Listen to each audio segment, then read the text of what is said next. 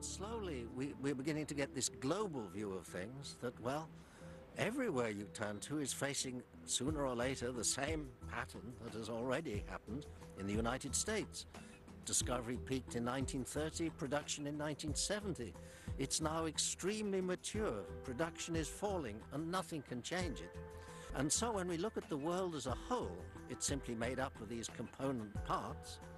And we find that the peak of discovery for the world as a whole was in 1964. And that by around 2010, you can't put an exact date on it because it depends on consumption, which in turn depends on demand and recession.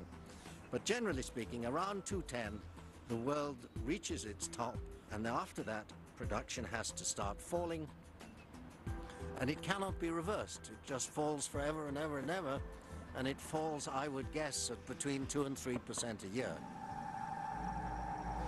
It's important for our country to understand, I think most Americans do, that we import over half of our crude oil stocks from abroad. And sometimes we import that oil from countries that don't particularly like us. Puts us at it jeopardizes our national security to be dependent on sources of energy from countries that don't care for America, what we stand for, what we love.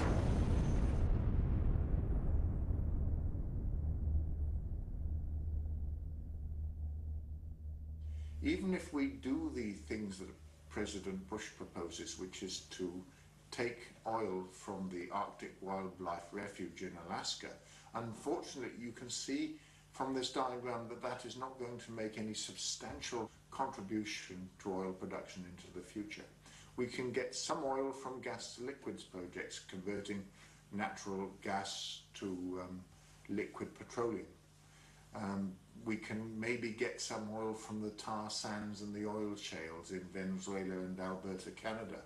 But none of those are capable in a quantitative sense of providing significant quantities of oil, and none of them are going to prevent the inevitable decline of oil production into the future.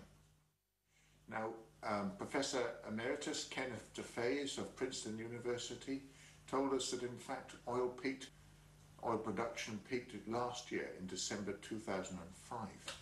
Most of the other instructed geologists of the world would suggest that peak oil has either happened or is going to happen before 2010. It is only a lunatic fringe of deliberate optimists or deliberately deceptive spokespeople that try to suggest that peak oil is going to happen much beyond 2010. And the problem is the Hirsch report, which came out and was suppressed by the US government for about 6 months. The Hirsch report stated that if you take action to change over to sustainable energy programs 20 years in advance, then you can do it almost without any inconvenience to the population. If you leave it till 10 years in advance of peak oil, then there's going to be significant economic dislocation and disruption of people. There'll be a lot of problems. If you leave it until peak oil has happened before you even start taking measures to mitigate peak oil, then there would be absolutely massive economic disruption and dislocation. Now, these words are words made by a very measured sort of man who is not the sort of person to make exaggerated claims. And they are talking about catastrophic economic disruption.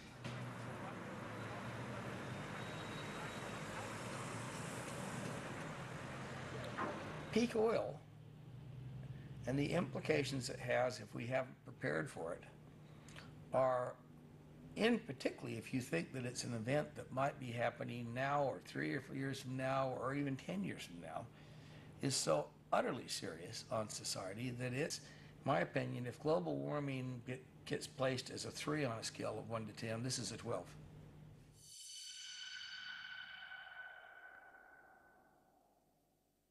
We have no spare capacity. We have no way to address fixing spare capacity, and demand is now a runaway train, which means it's growing too fast and it's not slowing down at all because of the high prices. And so demand is just about to exceed supply, and supply will always equal use. The conventional wisdom in markets is that, hey, oil's going to run out in the year 2100, therefore it doesn't matter. It doesn't matter when it runs out to the last drop. What matters is what happens when there is less tomorrow than there is today.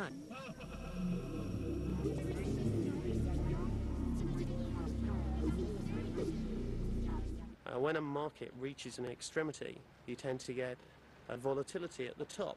And basically, one of the things that we've seen in the last 2 or 3 years in the oil market particularly, is that even the slightest amount of production being shut down, maybe 50,000 or 100,000 barrels of oil due to a tropical storm, the Mexican Gulf, this is having a disproportionate effect on an energy market where we're consuming possibly the equivalent of 150, 160 million barrels of oil a day.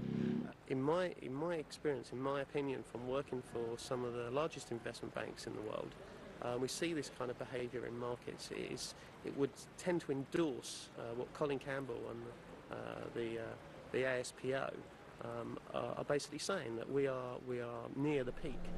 If you was to sit down and think of the number of people involved in the supplying your everyday needs and where they're located, it's obvious that the world economy is inextricably linked. Everybody's dependent on each other. Therefore, a shock in one part of the system will be transmitted to other parts of the system.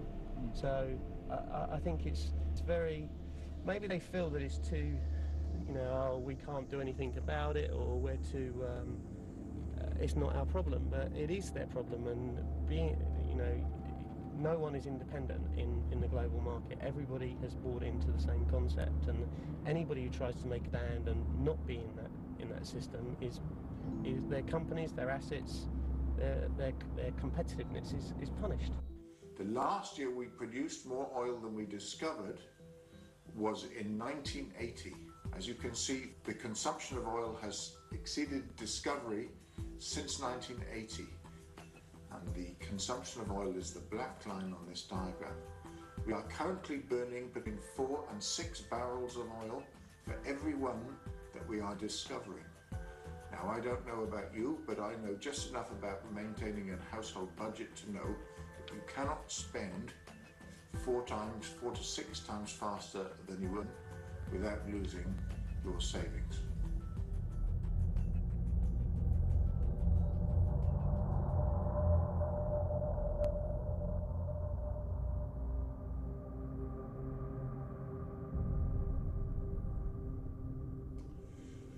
Other resources whose depletion is beginning to threaten our survival are depletion of fresh water, depletion of topsoil.